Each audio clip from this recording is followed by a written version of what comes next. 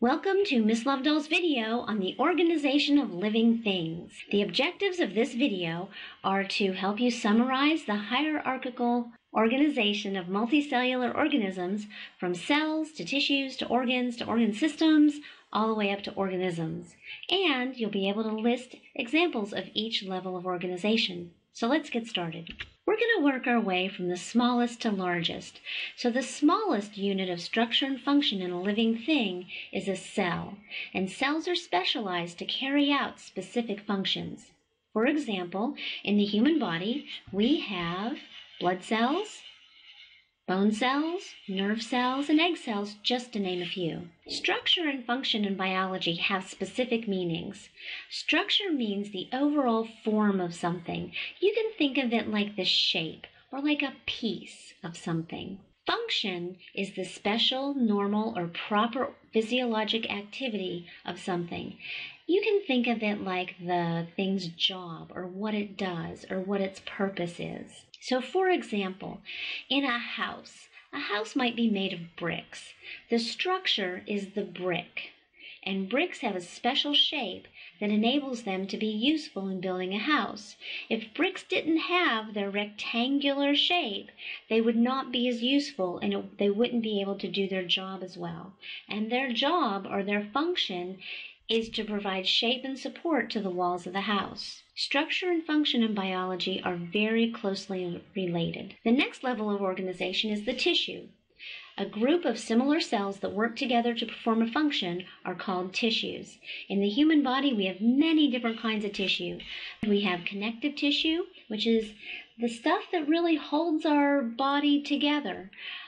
Epithelial tissue is our skin cells. Nervous tissue, everything from our nerves to our brains, and muscular tissue or muscle tissue. Those are all made of similar cells that work together to do something specific. The next level of organization is the organ. When two or more types of tissue work together to perform a specific function, we call them organs. And in this slide you can see a picture of the liver, the heart, the lungs, and the stomach, just to name a few. An organ system is a group of organs that work together to perform a specific function. In the human body, we have over a dozen different organ systems, from the muscular system to the circulatory system. The last level of organization that we're going to talk about today is an organism. When several organ systems combine together, they form an organism. And an organism is an individual living thing that has all 7 characteristics of life. So for example, all of these things here, from bacterium to protist to fungi to plants to animals, are all individual living things that react to stimuli, reproduce and grow, maintain homeostasis, to name a few. And that's it for the organization of living things. Make sure you have these vocabulary words in your notes and that you have a good understanding of what they mean. And don't forget the 3 R's. Review your notes and make sure they make sense. Write a reflection for every page of notes that you took.